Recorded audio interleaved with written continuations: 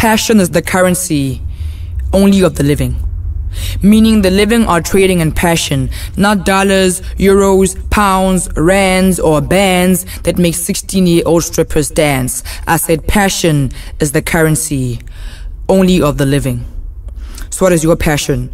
What currency are you living in? What land are you standing in? What sand are you digging in? What castles are you building? What knowledge are you giving, and to whose children? What makes you feel alive in the morning? What makes you smile at the sun's dawning? What values are you pawning? Let this be a warning that we can't forever be mourning the memories of days gone past. I said passion is the currency only of the living. So you're either living or dying. If you're dying, you better start writing. And if you're writing, you better start writing. And if you're writing, your words better start rising like corpses from the grave off of your blood-stained page into the air that we breathe, like an airborne disease, so the hopeless can breathe it. Maybe then they will start to believe it, to believe in this revolution that for so long was all mouth but no talk, all clout but no walk, all service but no delivery, all noise but no voice, all ears but never hears. That passion is the currency of the living. Which leads me to believe that this revolution should be passion-filled and not loophole-riddled.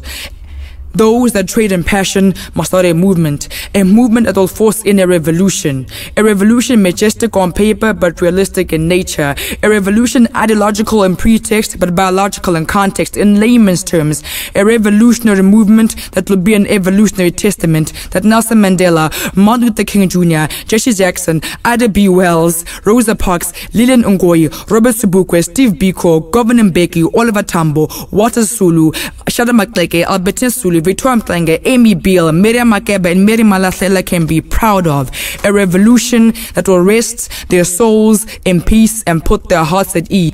For mothers and fathers, aunts and uncles, ancestors and predecessors have given birth to a nation, fornicate a new generation that will redefine freedom, better define equality, dissolve poverty, resolve unemployment. Passion is the currency of the living.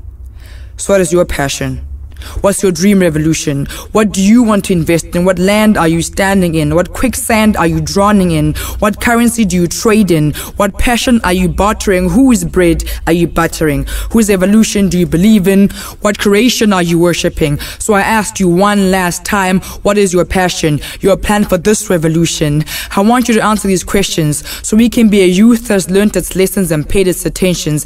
A youth that draws its power from passion, purpose, and direction, bringing a wave of new age change. So let's replace the word power with passion and no longer say power to the people. Brother, say passion to the people, passion by the people, passion for the people, because passion is the currency of the living.